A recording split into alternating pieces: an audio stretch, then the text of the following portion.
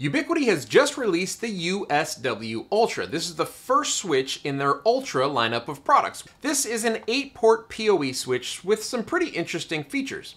First, it has a gigabit PoE++ input port on the back of the switch, and 7 gigabit PoE+ ports across the front. The amount of total PoE budget for your devices varies based on the amount of power input. Now you can purchase the switch standalone without a power adapter for $129 here in the US, or you can add in a 60 watt or a 210 watt AC adapter if you're not gonna power it with PoE. One other thing I like about this switch is that it comes with a magnetic mount, which makes it pretty versatile. You can secure it to metal, which holds it in place without being a permanent install. What do you guys think about this new USW-Ultra?